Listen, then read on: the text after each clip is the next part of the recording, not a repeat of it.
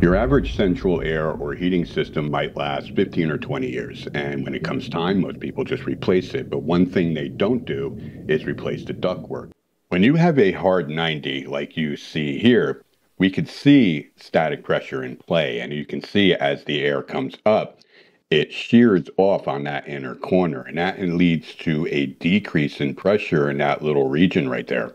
On the opposite side, on the top side of that 90, the air slams up against it and we have an increase in pressure there. So we have this big pressure differential across this elbow, and this creates the resistance that we can measure. So a manometer, for example, on that hard 90, we're reading 0.073 inches of water column, and our CFM airflow out of that duct is about 120, 125 CFMs.